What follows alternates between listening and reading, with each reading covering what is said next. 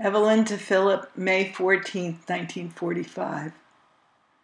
Dearest Phil, in yesterday's airmail letter, I forgot to tell you that we didn't go out to have dinner as we had planned because it rained.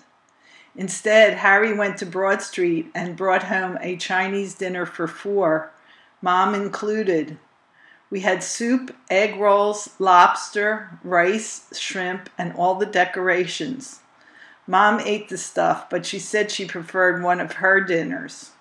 I liked it. I'm typing this at work, 5:30, and I'm doing so because I'm going to lie down as soon as I get home. I've had a terrible splitting headache all day long and can't help but marvel at my ability to keep my head up. There was no mail from you today.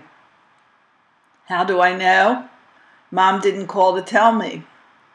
By the way, honey, just in case there is a delay in the mail, I want to tell you that I didn't write on May 12th, and I combined the 12th and 13th in my long airmail letter yesterday.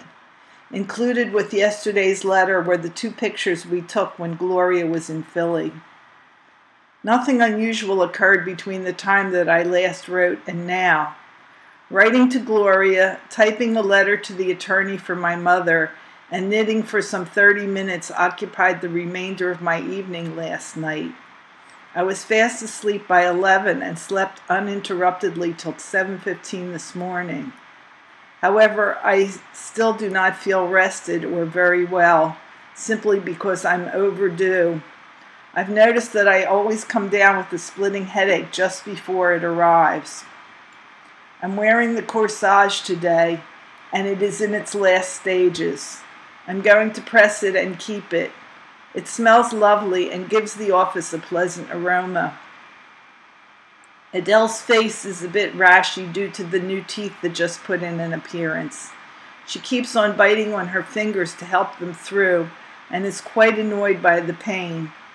I'm going to call Dr. Lefko tonight or tomorrow and make an appointment to have her feet examined. She'll have to have shoes within the next 3 or 4 weeks, as her present ones are rapidly becoming just right. Honey, I just wish you could see how crazy Paul is about Adele. Whenever he sees her, he only wants to kiss her. Sometimes she's willing, but most of the time she isn't. The 2 of them had plenty of fun together when he was here yesterday by walking up and down the front steps and sort of jumping down. Naturally, I was on hand to watch, just in case. Adele walks up and down the front steps alone, outside, but I like to watch her closely when she does. I'm still anxiously awaiting some word of what will happen to you in the near future, and that is my greatest concern now. I'm still hoping that you'll soon be with the one who loves you so dearly. Your Ev.